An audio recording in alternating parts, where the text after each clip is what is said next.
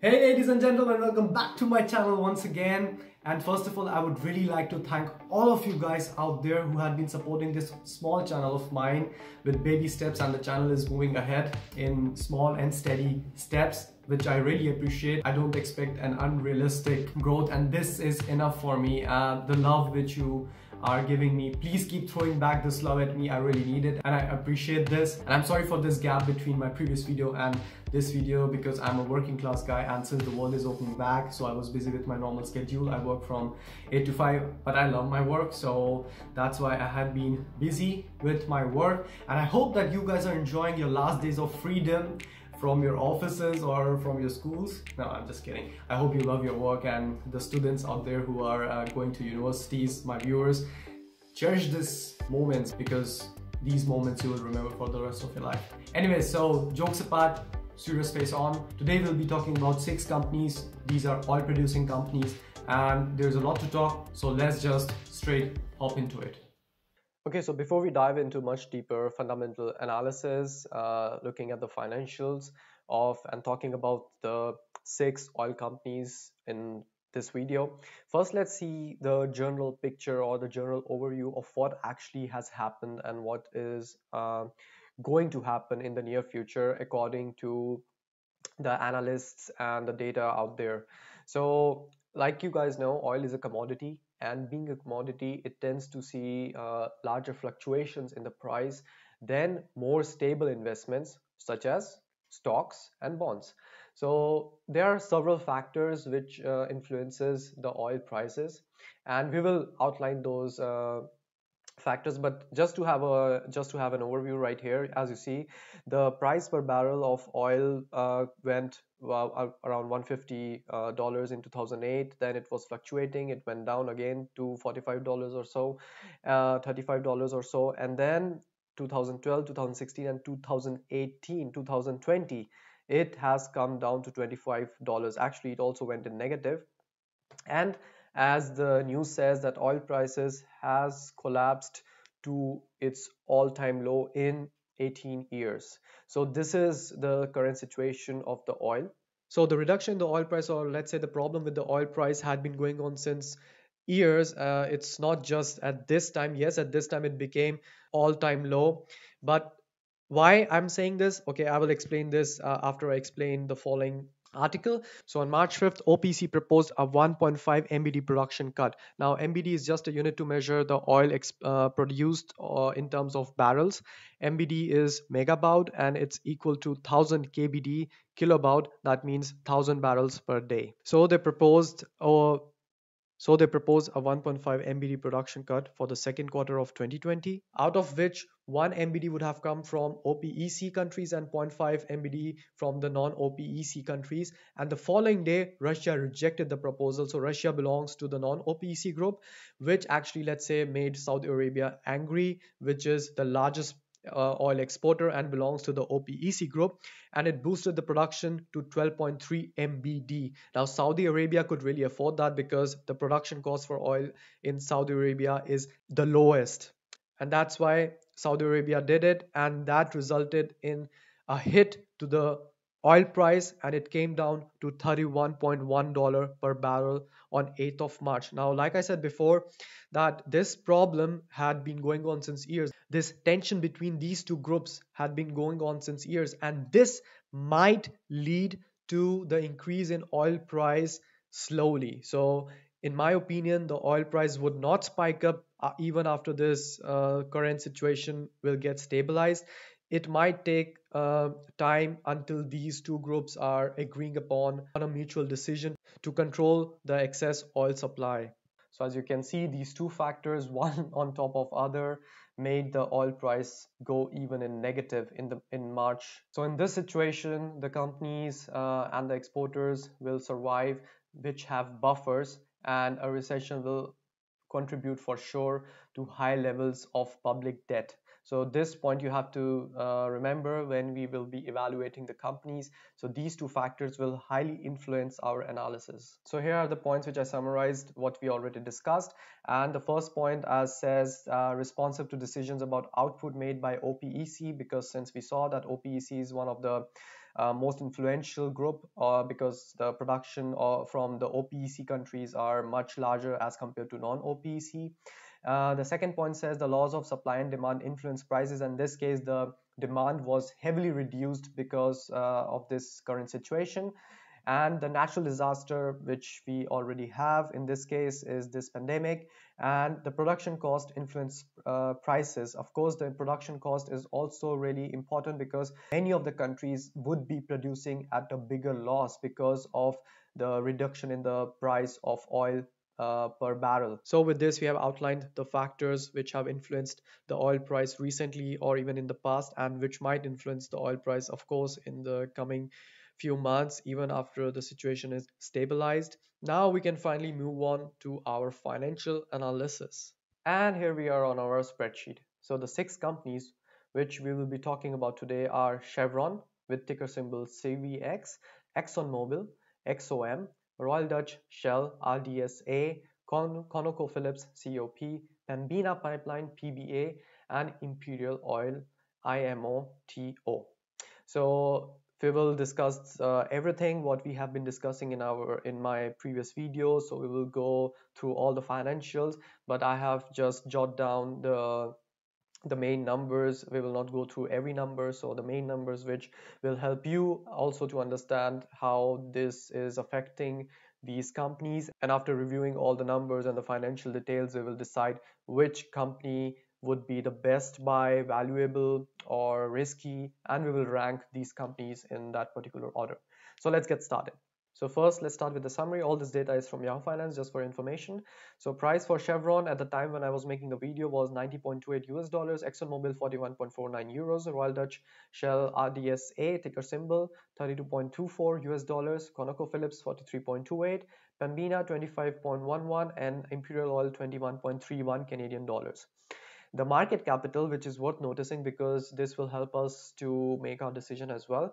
Chevron is 168 billion US dollars, ExxonMobil is 175.074, Royal Dutch is 121 billion US dollars, ConocoPhillips is 46.415, sorry, and Pembina Pipeline 13.93, and Imperial Oil 15.643 billion dollars. So if you can see here, Pembina Pipeline is the smallest amongst all with the market capital of 13.93, and then it's Imperial Oil. So there is not much big difference, and these are the smallest amongst the giants. Okay, so now let's start the financial analysis with the income statement group. So like I said, all of this data is from Yahoo Finance.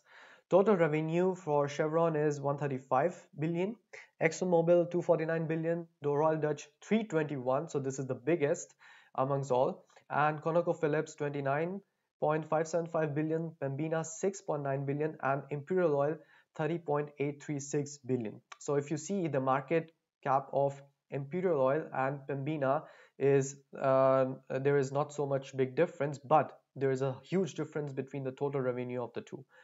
So Imperial Oil is having much more bigger revenue, even bigger than ConocoPhillips, as you can see here.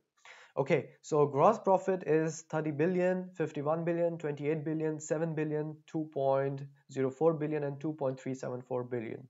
So gross profit is the same range if we compare these two small companies. And operating income for Chevron, it's a negative. By the way, this data is trailing 12 months, not 2019. So this is from the first quarter of 2020. There is a big difference between 2019 quarter 4 details and data and between quarter 1 2020 because of the March tension. What we saw, the prices were dropped, and that has resulted in bad margins, or let's say reduce in their gross profit and income. Then let's move on to our two more important margins.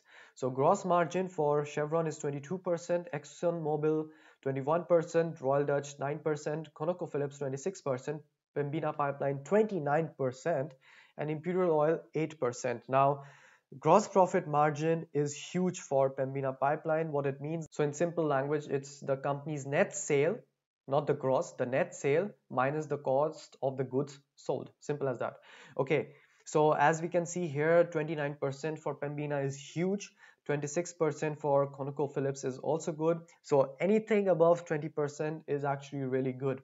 And we can see here the most of the companies are above 20%. Imperial Oil and Royal Dutch Shell are below 10%, which is not so good.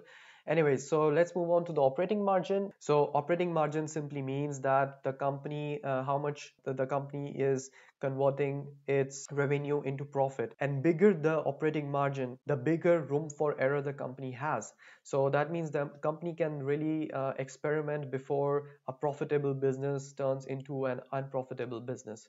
So operating margin here for Chevron is minus 0.4%, which is really bad, to be honest. ExxonMobil is 4%, Royal Dutch is 5%, ConocoPhillips is 20%, Pembina Pipeline is 25%, and Imperial Oil is 5%. So ConocoPhillips and Pembina Pipeline are amazing, and this is one of the really good things about these two companies. But let's go further and let's see if it's really worth. So the net income is 3.8 billion for Chevron, ExxonMobil 11.38 billion, the Royal Dutch 9.8 billion, ConocoPhillips 3.6 billion, Pembina 1.4 billion, and Imperial Oil 1.71 billion. Okay, so now let's check the balance sheet. In the balance sheet, the first line what we always see is the cash.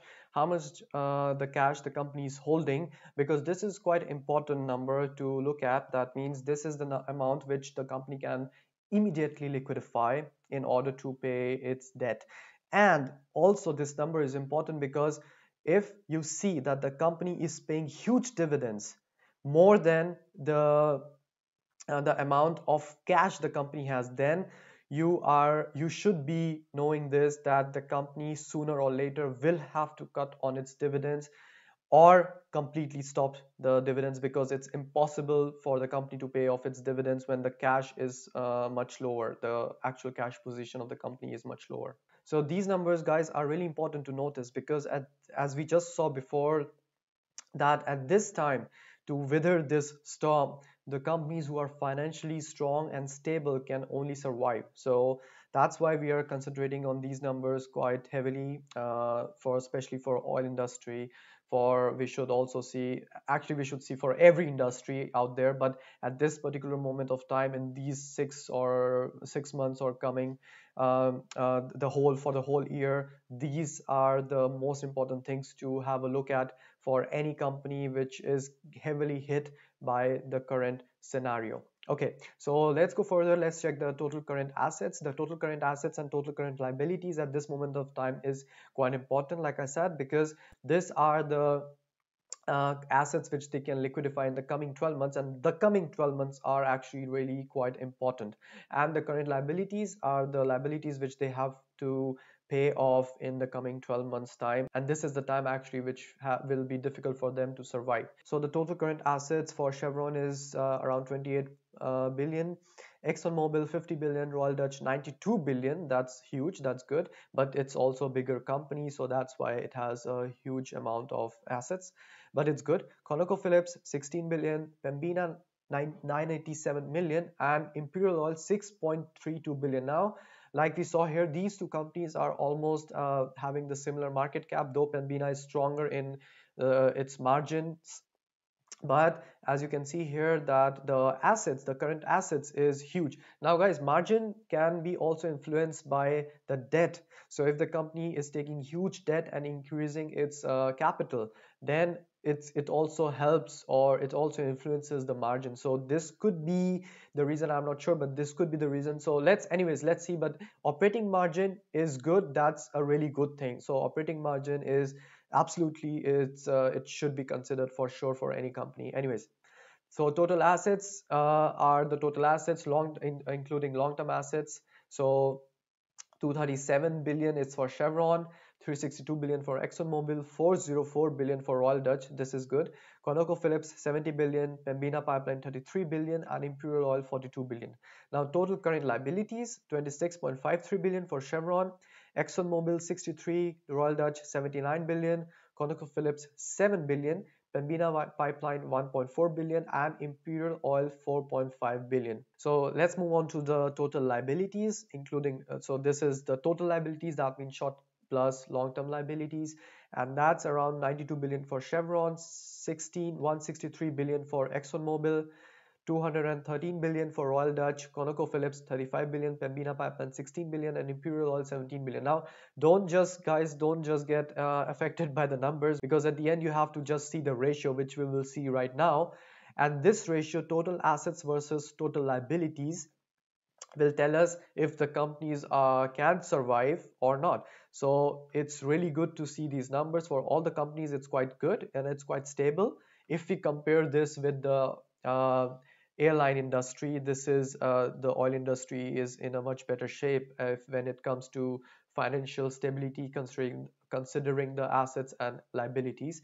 So for Chevron, the ratio is 2.57. So this ratio above 1 means that if the company has to pay all of its liabilities by selling its total assets, after paying off its liabilities, it will still be left with some assets. And the ratio above 1, of course, means that it's good and it is considered to be let's say a stable company.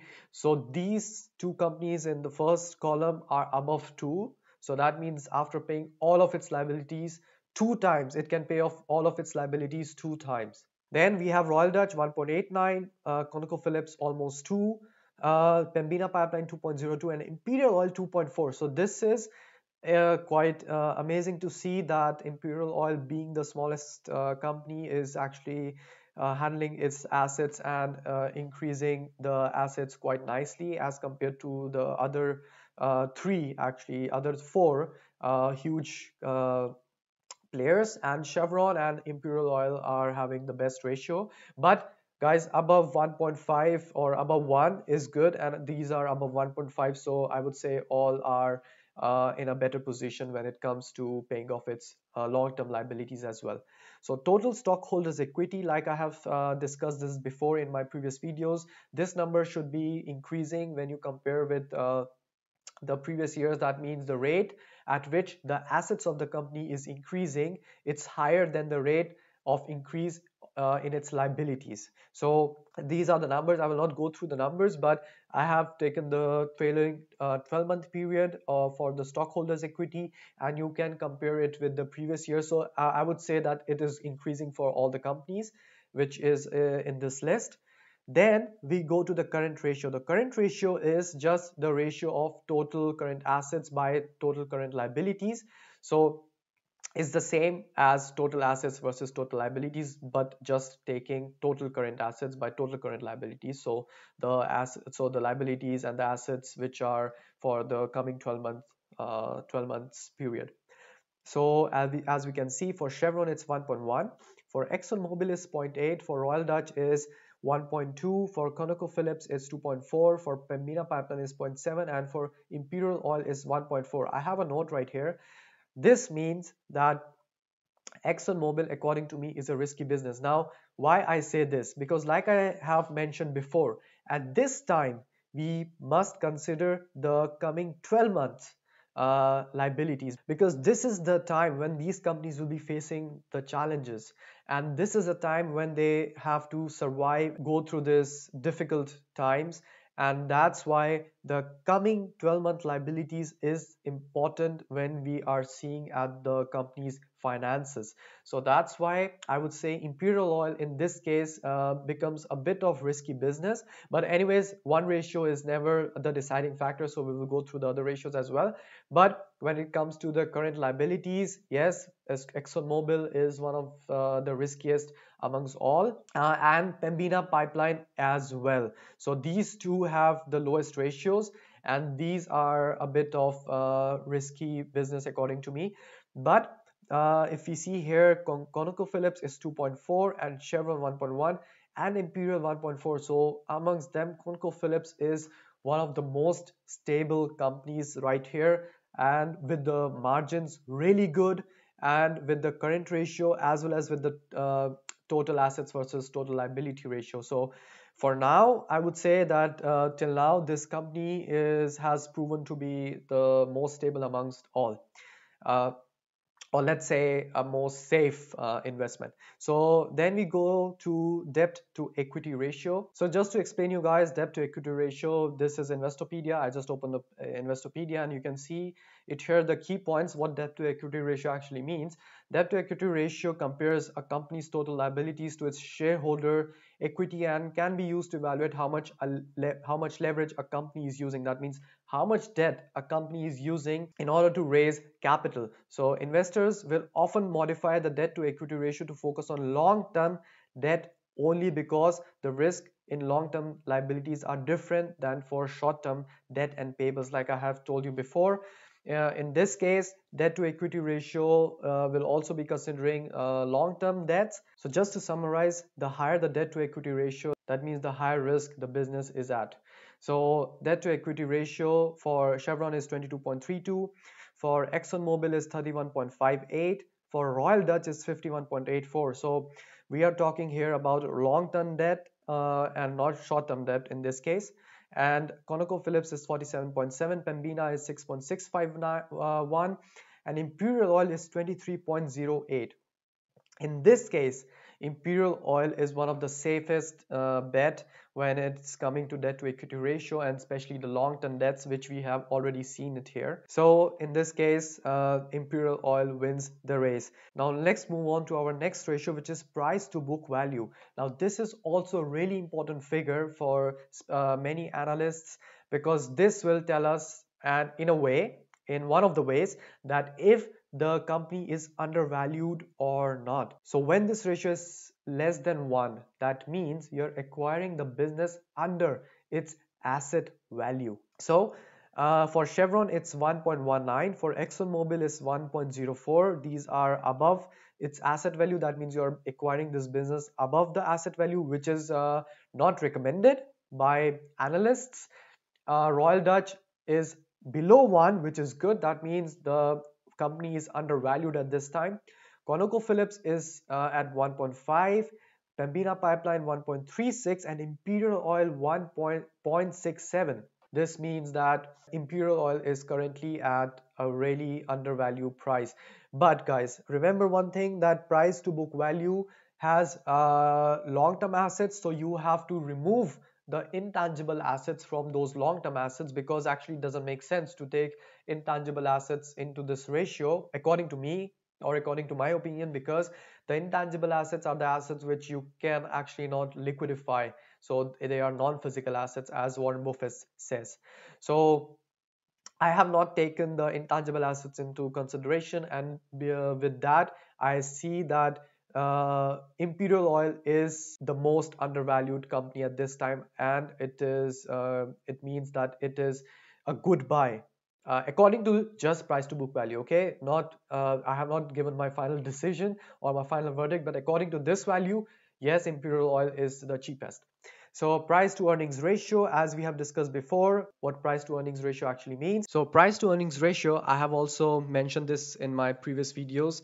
So just to summarize it, in layman's language, if I would have to explain price to earnings ratio, I would say that, for example, if I would acquire Chevron as a complete business, and guys, that's the way how I see my stocks, and that's the way I'm following how to choose my stocks, and this is the way how Warren Buffett does it. So I see a stock as a whole business, so that's why I'm always considering its fundamentals.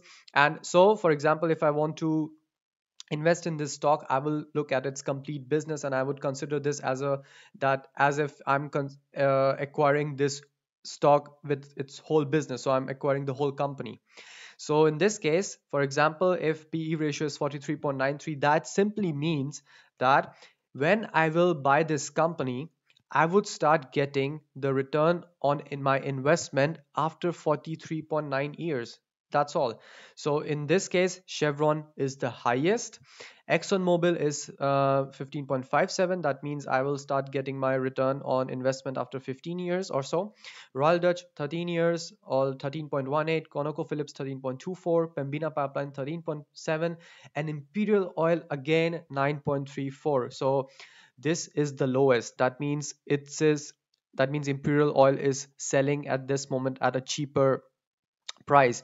So If you want to see price to earnings ratio in another way, it is usually higher because also the investors think that this company is going to make or is going to make profits, or it's going to progress in future, and that's why the PE ratio is higher, because the future success is already baked into the price of the stock. Personally, I believe that any PE ratio below 25 is a good PE ratio, and I am comfortable with buying that company. Of course, when the P ratio is high, then I do another type of analysis which we have seen in my last video with Vata, which you can see in the iCard.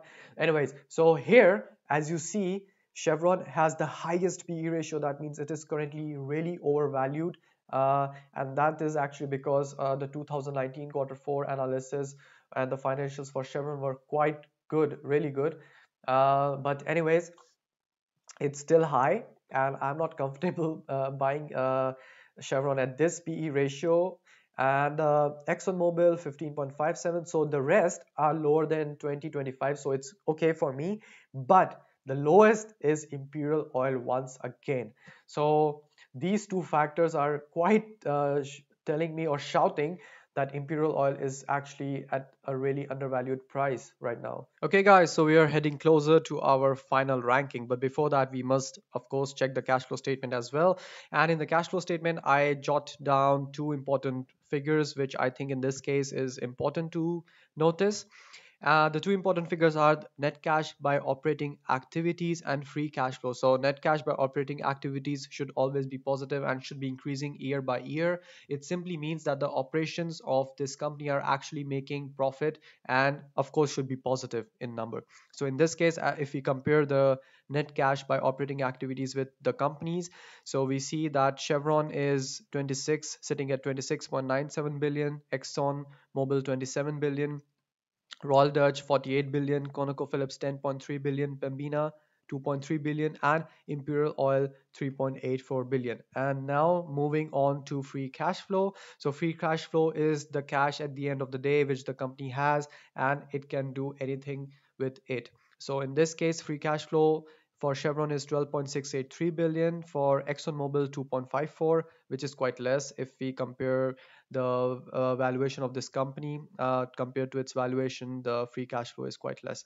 But anyways, Royal Dutch is at 26 billion, ConocoPhillips 3.6 billion, Pembina Pipeline 560 million only, which is not so good, and Imperial Oil 2.34 billion. Now guys, this is what I like about Imperial Oil, because just see at their margins, they are quite low, even the lowest, and still with those margins at the end of the day they have acquired much higher position when it comes to free cash flow, much higher than Pembina Pipeline with amazing margins. So these numbers, these ratios are actually making or influencing my decision at this moment towards Imperial Oil. At the last, I would like to cover the dividend yield, which I know that most of you guys are curious about. But at this time, guys, like I have told you before, that the cash position of these companies might go down, and they would have to cut on their dividends. And honestly, I would never recommend to buy a company just on for its dividends. I always recommend to buy a whole business, seeing its fundamentals, seeing its financial stability. And for me, and that's just my opinion, for me, dividend is just an extra bonus coming with the company. But anyways, for the guys out there who are interested in the dividends, so Imperial Oil is giving a 4.08%, Pembina 7.16, ConocoPhillips 3.84, Royal Dutch 9.68, ExxonMobil 7.9, and Chevron 5.61%. So Royal Dutch is of course giving the most highest dividend yield rate. And yes, so if you're interested in buying a big company, which is actually Royal Dutch, so it's one of the biggest amongst the all, and if you want a good dividend yield rate, then yes, Royal Dutch, why not? So anyways, so this winds up our financial analysis for all these 6 companies which I think are good to be noticed, or which can actually survive and weather this storm. And these are my 6 favorite out of the lot. And so let's rank them according to the analysis which we have done. Okay, so here's my final ranking according to all the analysis what we just saw. I would rank Imperial Oil as the first company. Then I would say ConocoPhillips at rank 2. Then I would rank Royal Dutch at 3. Then Chevron at rank 4. ExxonMobil at rank 5, and at the last I would say Pembina Pipeline.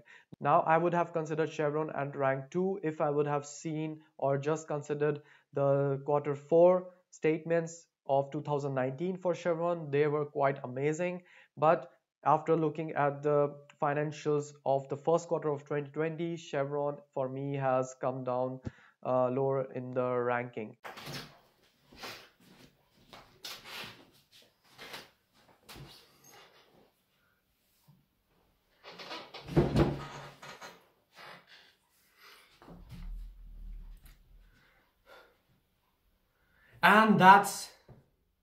And that concludes our analysis. So just to let you guys know that if I would have to choose one oil production stock, I would go for Imperial Oil. And actually I already have purchased Imperial Oil, and this is, yes, so this is my choice. This would be my choice, but I don't want to affect you guys with my choice. Do your own research.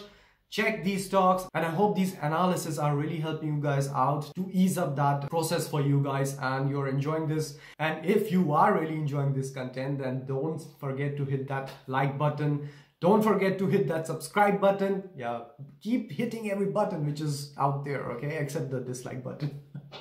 And yeah, and also don't forget to hit that notification bell, because then you will get to know my latest videos.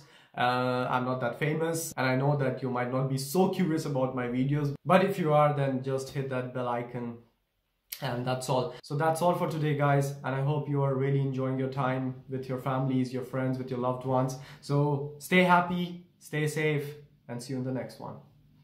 Ciao.